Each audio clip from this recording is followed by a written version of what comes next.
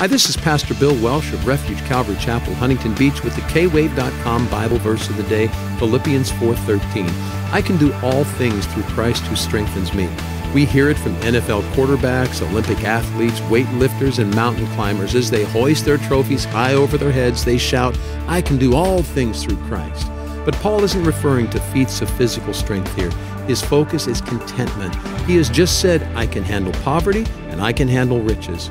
Yet we think the key to happiness and contentment is to have just a little or a whole lot more.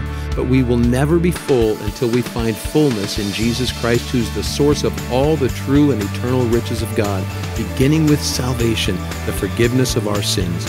Once again, that's Philippians 4:13, the KWAVE.com Bible verse of the day. And I'm Pastor Bill, inviting you to listen to Refuge Radio weekday afternoons at 4:30 on your home for worship and the Word, KWAVE 107.9.